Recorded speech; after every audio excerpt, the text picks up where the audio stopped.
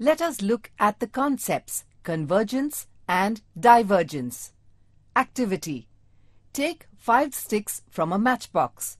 Arrange the sticks in such a way that their chemical-coated ends are meeting at a point. Here, the chemical-coated ends are converged.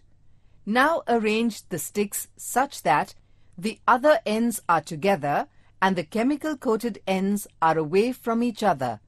Here, the chemical-coated ends are diverged. When light rays meet at a single point, it is convergence of light. When we want to concentrate light at a point, converging beam of light is used. Doctors use this type of beam to concentrate on teeth, ears, eyes, etc. Converging beam of light is also used in solar water heaters and other devices. When light rays from the same point source are spread away from each other, it is divergence of light. When we want to spread light from a source, diverging beam is used. Example, in street lights, table lamps, etc. Convergence and divergence of rays by concave and convex mirrors are shown here. Let us see how images are formed by a concave mirror. Take a large shining metal spoon. Bring it deeper, that is, concave surface closer to your face. Can you see your image? We can see an upright and magnified image. Now take the spoon away from your face. What change do you observe in the image? The image becomes smaller and smaller. Now repeat the activity by turning the convex surface of the spoon to the front. What changes do you notice in the image? We can see an upright and smaller image. The nature, position, and size of the image formed depend upon the distance of the object from the surface. Images formed by a concave mirror can be studied with the help of ray diagrams. A ray diagram is a specialized pictorial representation used to trace the path of a ray of light. For drawing ray diagrams, rules based on laws of reflection are used. Rule 1. If the incident ray is parallel to the principal axis, then reflected ray passes through the focus. Rule 2. If the incident ray passes through the focus, then the reflected ray becomes parallel to the principal axis. Rule 3. If the incident ray passes through the center of curvature, the reflected ray traces the same path. The ray diagrams for the formation of image by a concave mirror for various positions of the object are illustrated here. Summary of image formations is given in this table.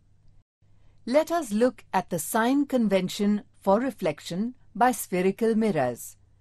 According to the new sign convention, the pole P of the mirror is taken as origin.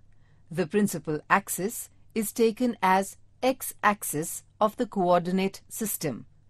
The sign conventions are as follows. 1. The object is always placed on the left of the mirror. 2. All distances parallel to the principal axis are measured from the pole of the mirror. 3. All the distances measured to the right of the origin are taken as positive, while distances measured to the left of the origin are taken as negative. 4. Distances measured perpendicular to and above the principal axis are taken as positive. 5. Distances measured perpendicular to and below the principal axis are taken as negative. Let us look at the mirror formula. When we measure distances according to sign conventions, we get proper values of object distance, image distance, and focal length. The object distance, u, is the distance of object from the pole. The image distance, v, is the distance of image from the pole. The focal length is the distance of principal focus from the pole. The relationship between object distance, image distance and focal length of a spherical mirror is the mirror formula. The mirror formula is given as 1 upon V plus 1 upon U is equal to 1 upon F. This formula is valid in all situations for all spherical mirrors for all positions of the object. Magnification by spherical mirror. Magnification produced by a spherical mirror is expressed as the ratio of the height of the image h2 to the height of the object h1.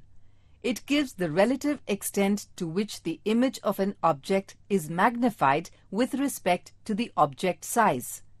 The height of the object is taken to be positive as the object is usually placed above the principal axis. The height of image is to be taken as positive for all virtual images.